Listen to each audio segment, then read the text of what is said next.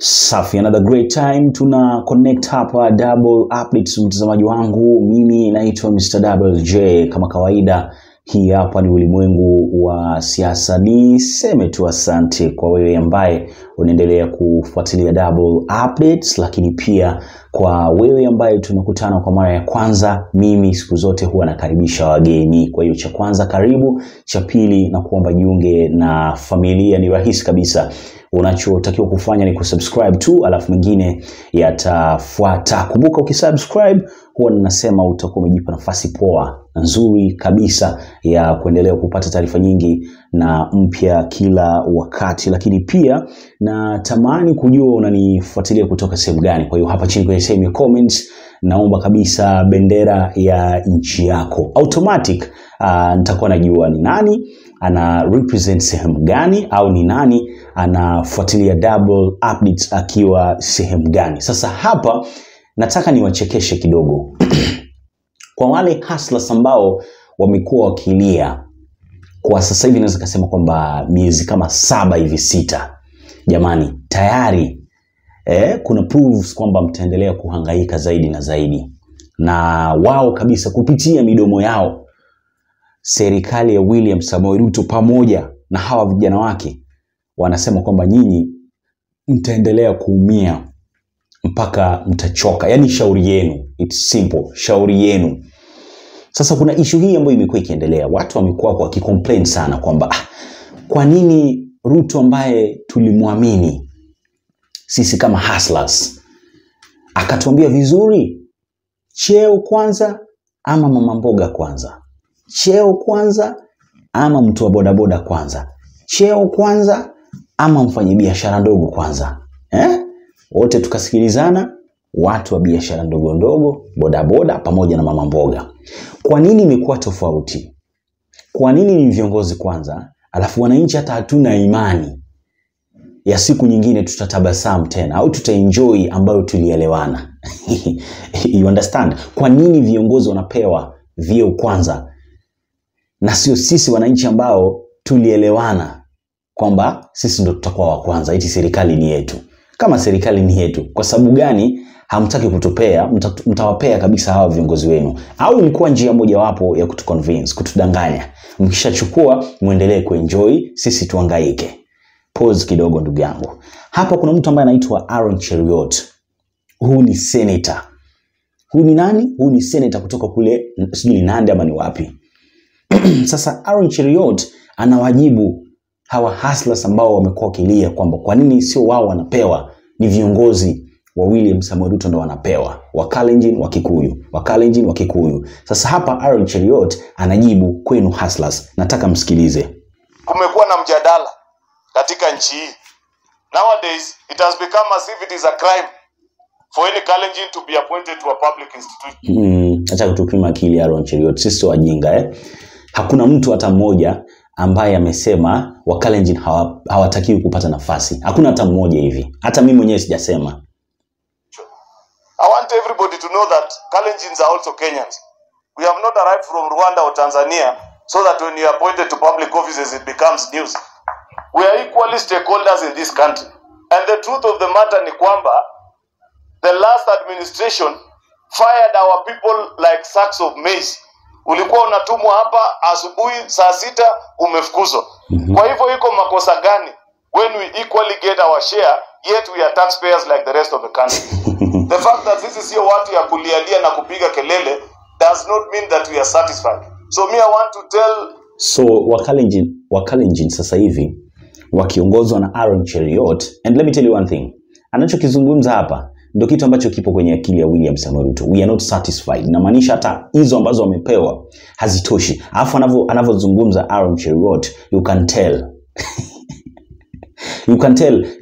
Yani sasa ni kama tena wana complain, like ni kama bado hawajapata. You understand? I think watu ambao wanatakiwa kuzungumza hivi, labda wa Kisii, labda Wajaluo kule, labda Waluya kule, kwa sababu hawajapewa nafasi kama wanavyopata Wakalenjin pamoja na Wakikuyu. So unajua Wakikuyu wanapata kwa sababu ya Gachagua, alafu Wakalenjin wanapata kwa sababu ya William Samoei Ruto. Sasa ndio unakuja kuambiwa sio uongozi bora huo. Inchi inakaa hivi. Yani huku kuna viongozi mpaka kumejaa, mpaka uwezo ukabalance. Iko hivi. badala ya kuwa hivi, iko hivi sasa hivi. Kwa anavyozungumza Aaron Cheruiyot, wewe mwenyewe you can tell that they are not even satisfied, na in fact wanafanya hivi kwa sababu kipindi ambacho kimepita eti walikuwa wanafukuzwa kazi. Kama wewe unasema wewe ni kiongozi mzuri, umetumwa na Mungu, kwa nini unataka kufanya maovu ambayo yalifanyika kipindi hicho cha nyuma ambacho mnasema kwamba mlikuwa mnahangaishwa? Kwa nini unataka kufanya hivyo? So sisi tutajuaje nyinyi ni wazuri wakati uzuri wenu hauonekani? So mtahangaisha watu wengine alafu sisi tuone kama nyinyi watu wazuri. Okay, mkitaka kutolewa mnaona pia sisi ni watu wabaya. Yaani kuna vitu vingine ambavyo tunatakiwa kabisa kujiuliza maswali mengi sana, mtazamaji wangu. President William Ruto, that speaking as a leader from this region, kwamba pia sisi ni wa Kenya and we deserve our equal share of government. Wait. So huyu anaambia Gachagua ama anaambia nani? So angalia, unajua Wakalenjin wamepata nafasi nyingi sana hapa. Unajua hivyo? Wakalenjin ndio wana nafasi nyingi kwenye serikali leo hii tunavyozungumza. Ukihesabu, tukianza kwenye polisi, tuende sijui wapi, hata IBC watakuwa. So I'm like, okay, what's wrong with this person? Ni nini anazungumzia nini? Unaona kabisa hasla siku hizi hawazungumzii. Na mtaendelea kulia. Uliwaambia, Uhuru aliwaambia au kusikiza. Just like the rest of the country. Wale ambao wanaleta fitina, shauri yenu. In any case, ukiangalia, sisi pia make our contribution to this country. For Kenya to be known international is because of the work of great athletes who come from this region. Sasa kama tumeweka bendera ya Kenya juu, jameni kuna makosa gani sisi tukipewa kazi? Aaron Cheruiyot ana reason kama mtoto mdogo. Ushawahi kuona mtoto mdogo ana reason? Ana reason kama mtoto mdogo. Sasa hiyo inatokea wapi? So anapewa nafasi kwa sababu Eliud Kipchoge alishinda nani? Alishinda kule marathon, Hiyo ni reasoning aina gani? Sasa ni reasoning aina gani? Nataka nikwambie. Okay, tuzungumzie basi Wajaluo. Mimi naweza nikakutajia wasanii 5 biggest artists in Kenya ambao wanafanya vizuri na ni Wajaluo. Na hatujapewa nafasi kwa sababu wao wameturepresent musically. Otile Brown kwani anatoka wapi? Si Mjaluo kabisa. Who is the most subscribed artist in Kenya sasa hivi tunavyozungumza? Si Otile Brown ndo ana subscribers wengi. Who is the most watched musician in Kenya sasa hivi? Si Otile Brown na si Mjaluo. Who is the best rapper in Kenya? Who is the most subscribed rapper in Kenya? Si Khaligraph Jones Omolo, si anatoka nani? Anatoka Bondo, si Mjaluo. Tumepewa nafasi kwa sababu wao ni wakubwa, wameturepresent kwa kitu fulani. Will Paul ni wapi? Si Mjaluo. Msanii mgani ambaye ana hit song ambayo ina watazamaji wengi? Si Will Paul. Si Wajaluo. Sasa okay, nyinyi mkireason kwamba eti mnapewa nafasi kwa sababu mmekuwa mkirepresent Kenya. Mimi nakwambia hata Waluya wamerepresent Kenya. Victor Wanyama semechezea Tottenham. Mchezaji wa kwanza kabisa kupiga bao Champions League kule Europe ni nani? Victor Wanyama, si anatokea Luya Nation. Wamepewa nafasi kwa sababu Victor Wanyama amewarepresent. Acheni kutupima akili bwana. Kuna watu wengi sehemu nyingi tofauti wanafanya vitu vya ajabu. Conjestina Chinga anatokea wapi? Nani ana record kama yake? Tumepewa nafasi kwa sababu ya watu kama hao. Sasa Aaron Cheruiyot, the reason why yani ana hata reckless, yani sijui yuko aje nani, alafu mtu mzima tu. So anajaribu kutuambia ni vizuri Wakalenjin kupewa nafasi wanavyopewa sasa hivi kwa sababu mtu wao ndo rais. Mimi nakwambia kitu ambacho mnakipanda mtakuja tu kuivuna siku moja. Lakini pia najiuliza kama Ruto tena atatamani kuomba kura sehemu zingine. Na I doubt na feel hii ndo itakuwa ni tamu yake ya mwisho.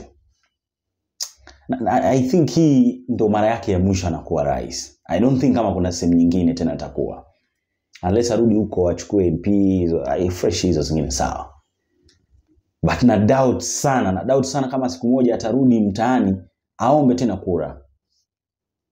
Na naelewa. Lakini ni kweli walichokizungumzia hapo nyuma kwamba wanafanya biashara. You understand? Wanafanya biashara na nchi and kwa wale ambao waliinvest. Niliona mpaka yule Sankok ule mlemavu. Sema kwamba hizo development za kila mtu lakini nafasi kwenye serikali ni za shareholders. They talk the way you want. the way they want, they talk the way they want and you can't do anything. Hauwezi kufanya kitu chochote, understand? Lakini pia niseme hata ukiangalia wale CAS 50 ambao wako pale tayari, yani kuna dalili fulani tu ya kuna dalili fulani ya William Samoei Ruto kuwapa zawadi watu wa kwao. Yani ionekane kwamba bana, sisi bwana tuna feel kabisa, tunapambana ili watu kwetu ndio wapate, wakae vizuri, waishi maisha mazuri, unaona, maisha marefu, that is, unaona mtazamaji wangu. So wao wacha enjoy, ni muda wao kabisa. Lakini swali ambalo nataka niwaulize ni kwamba mama mboga yuko wapi and anapitia maisha aina gani? And baada ya kuwadanganya, baada ya mama mboga kudanganywa na kujipa, unaona, mpaka sasa hivi maisha inakuwa magumu zaidi. Sasa inakwaje? Kina mama mboga nao mtawafanyaje? Unaona, lakini pia inaonyesha trouble kubwa zaidi kama hao ndio viongozi ambao watakuwa wanatuongoza, kwa sababu imagine watu kama hao ndio watu ambao wanatuongoza. Sasa itakuwaje? Itakuwaje for the next 5 years? Itakuwaje? Si watakuwa wamepora, kama ni mali watakuwa wamepora, kama ni kila kitu watakuwa wamechukua, kwa sababu wanaongea wanavyotaka, wanafanya wanachotaka, yani they do whatever wao wenyewe ndio wanafeel kwamba ni nzuri. But noma, wacha tuone watafikia wapi. Hustlers, endeleeni kulia, shauri yenu. Sisi hatukuwatuma, mlidanganywa, mlipewa pesa, kula hiyo 5000 mpaka 5 years iishe. Shauri yako. Bye bye.